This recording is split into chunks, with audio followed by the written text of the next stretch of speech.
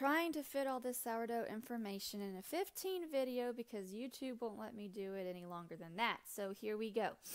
The night before I know I am going to make sourdough, I go ahead and I feed my starter. My starter is very flat here, sitting at the bottom, not active at all. That is called a spent starter or the discard. So it has eaten through everything. It's not a happy camper anymore because it's hungry. So I'm going to feed it the night before so it can get nice and active, and that will give a nice risen fluffy sourdough when I go to make it the next morning. So I think I do, I don't know, maybe like a cup and a half here. You don't have to do that much. I just know that after I make my dough, or I'm going to go ahead and pour out what I need for my dough, and then I'm going to be making some pancakes or waffles along with it. So I need quite a bit. Then you want to mix in filtered water, enough filtered water to where everything is nice and moist. There's no dry pockets of flour in there. I do keep my starter pretty thick, more thicker than a lot of other starters that I've seen, just because with pancakes and waffles it does make them fluffier the thicker that I keep it. But I do want to make sure I have enough filtered water in there that is gonna have all of the flour that's in it nice and moist, nice and wet. You don't want the dry spots. So that's how thick I keep my starter. It is pretty thick. So now I'm going to be measuring out the amount of starter that I need. And my goodness, I lost where I wrote down the recipe here. Okay, so the starter that I am measuring out is 120 grams of active starter. So if you see here, active starter, you saw how close to the bottom my starter was before I fed it. And now my entire half-gallon jar is filled to the top with active starter. So when you see it double in your jar, or even more than double like this one did, and you have all the bubbles on the side, that is a very happy, healthy, active starter, and it's going to give you some very nice bread. Now you can't see the bubbles in my jar because of how dirty it is. I am going to transfer it to a clean one right here, and I'll be able to wash that jar out. But yes, that jar did get kind of dirty because I use it so much. So that was 120 grams of the active starter. I do recommend using a scale, especially when you're doing sourdough, but with doing any kind of bread, a scale gives you the best results at the end. But if you're not using a scale, that should be around a half cups of starter. Then I'm going to be adding 310 grams of filtered water, which would be 1 1/3 cups of water. And you can do warm water right here. I did some warm water. I warmed it slightly on the stove, or you can do room temperature water. Cold water gets a little difficult because it makes the starter cold, and then it kind of slows down that fermentation process. So you do want at least room temperature water or slightly warm water. And so I am going to add, so that just to go over it again, that was 120 grams of starter with 310 grams of water, or a half cup of starter with 1 1/3 cups of water. And I'm going to be mixing those together to get that starter dissolved as much as possible in the water. I have missed this step before and I didn't stir it, and I just put everything in there and it was okay. So if you forget to mix it up first before you add the flour, don't freak out. Don't pour it out. You didn't mess up. It's okay. It will still work. But I have noticed that the times that I did remember to mix it, that it came out a little softer in texture, a little fluffier. It might not have been just because of that step, but I do believe that that step does make a little bit of a difference. Not enough of a difference to where if you don't do it, you screwed it up, because you didn't. You're fine. Keep going with the process. But it is a little bit of a difference that you might like it a little bit better. So I do try to remember to do that. So I did mix it up here. I use a Danish dough whisk. Use whatever you have. You don't have to buy anything special to do all this stuff. And you don't even have to use a stand mixer. You can do this all by hand too if you need to. So here I'm adding 500 grams of all-purpose flour. That would be 4 cups plus 2 tablespoons around there anyway if you're trying to just measure it out with the cups. So 500 grams of all-purpose flour, and then this is 16 grams of sea salt. We do use the Redmond's real salt. I do buy it in bulk. That's my bulk container here that I'm scooping it out of because my shaker was out. And so 16 grams of salt would be 2 teaspoons of salt. And that's all you need to mix up the dough. You just go ahead and mix it until it forms a nice ball.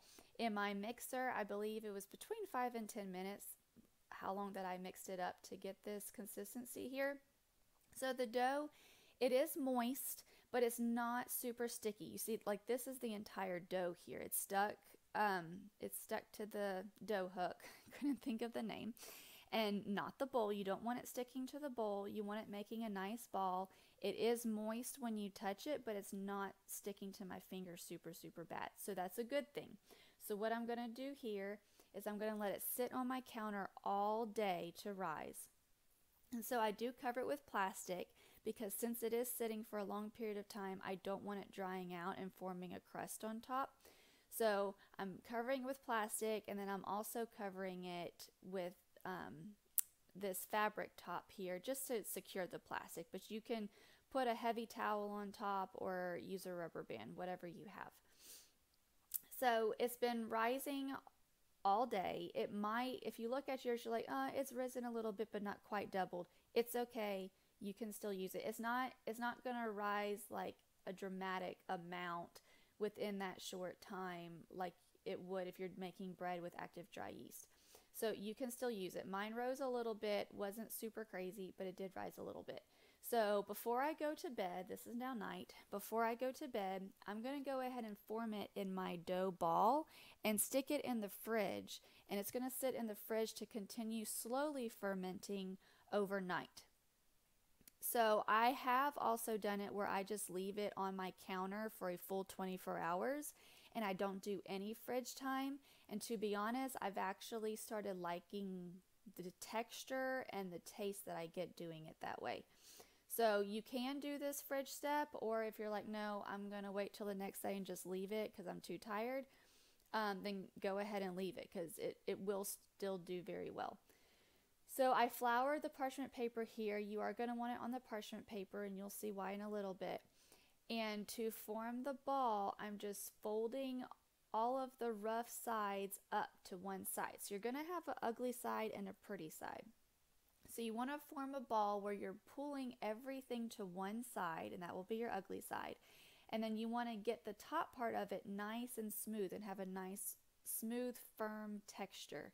And that is going to give you a good tension and a good texture where your dough holds its shape, but it has good tension while it's rising. And so that gives you a nice, good top to it. So, and you don't have to do it where you're letting it rise all day long and have to do the overnight part. You can, like if you're wanting to put it together at night, then just go ahead and give your starter a fresh feed that morning and then put it all together at night and let it sit. So just whatever works with your schedule, but you do want a long enough time where your starter is going to double, and then you want to make sure you have a long enough time for your dough to ferment and get nice and active inside the dough before you actually cook it, if any of that makes sense. Hopefully it does. So what I'm doing here is I am tucking everything underneath. I have my pretty side on top. I'm tucking everything underneath, and as I'm tucking, I'm also pulling and twisting the dough a little towards me, and that's getting everything nice and tight and tucked underneath there. And so this pot that I'm putting it in, I chose this pot because it's the same size as the pot that I'm actually going to be cooking it in. So before you bake it, you're going to be preheating the pot you're going to use in your oven. So the pot or bowl that I'm going to be putting it in the fridge, or whatever I'm keeping it in overnight on top of the counter, is going to be different than when I'm actually cooking it in. But this pot is the same size. So I'm putting dough and parchment paper together inside my pot, and I'm folding the parchment paper down so I can make sure I can get this lid on here nice and tight because it is going to go in the fridge.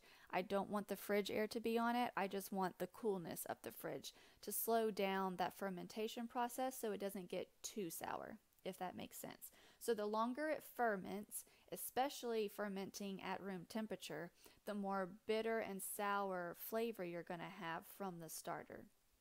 So put the lid on. I'm also going to wrap it in this plastic bag to really make sure that that refrigerator air is not getting to it. I'm going to put the whole thing in there and wrap it tight, get as much air out as possible. I'm going to fold this underneath and stick it in the fridge overnight, and I will take it out the next morning when I go to bake it. So here I'm going to go ahead and preheat the oven to 500 degrees, and I am going to have the pot with the lid. You do want a pot that has a lid on it. The pot that with the lid that I'm going to use to bake it in, I'm also going to put in that oven right now while the oven's preheating so it can come to temperature with the oven. So I am using my cast iron pot here that has the lid. You can use whatever you have, even the stainless steel pot that I had put it in the fridge overnight, that can be used as well. If you don't have a cast iron or a Dutch oven or anything like that, you just need a lid. So I am taking this out and I'm going to sit it on the counter while everything is heating up, and it's going to start warming up slightly to where it's starting to come to room temperature, but it's warming up enough to create some condensation. That condensation is good. That's going to help it steam even more in the hot pot, and you want that steam because that steam is what is going to help it rise. If you form your ball, you take it out the fridge the next morning, you're like, this didn't grow at all. It's okay, it wasn't supposed to yet. It wasn't supposed to grow in the fridge. It's just fermenting in the fridge. So here, what is it? Scouring it, scorning it, whatever. One of those words, that's what I'm doing. That's not just to be pretty. That gives the dough a direction to go. Whenever it builds up that pressure to rise, it gives it a place to go. If you don't have any kind of slits in your dough, it will still rise, but there's so much pressure and no direction for it to go out of, that it will actually create a seam along the side all the way around your dough. And so to prevent that, you do want to have the slits on top. So I transferred it with the parchment paper. This is a very hot pot. That's why you use the parchment paper. I transferred everything to this hot pot, carefully put the lid on, and then I'm putting it back in the oven at 500 degrees Fahrenheit for 20 minutes with the lid on. You want to keep the lid on for 20 minutes. I'm going to set that here. Okay, so now that the 20 minutes is over, I'm dropping the temperature to 450 degrees, and I'm going to be taking the lid off. You'll see here when I take the lid off how much it has risen in the oven already. See, it's really expanded, really risen already. Still has a little to go, but that's what this next 20 minutes is for. My slits there did need to be a little bit deeper than what I did, but it's okay. So we're going to do 450 degrees Fahrenheit for 20 minutes with the lid off.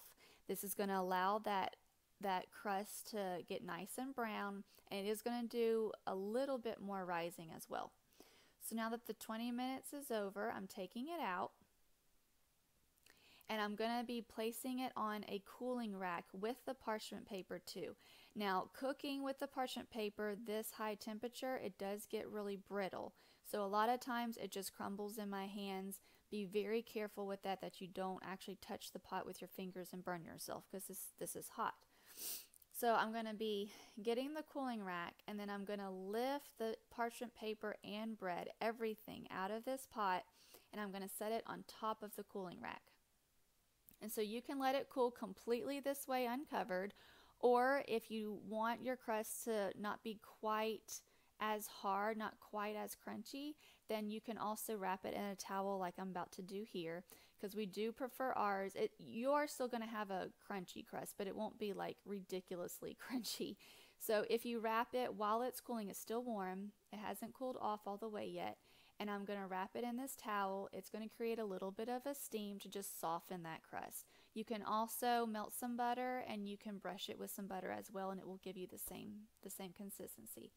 So I hope I was able to answer everybody's questions here. If you still have any issues, have any questions, please let me know. This was a very quick video, and I will see you on the next one.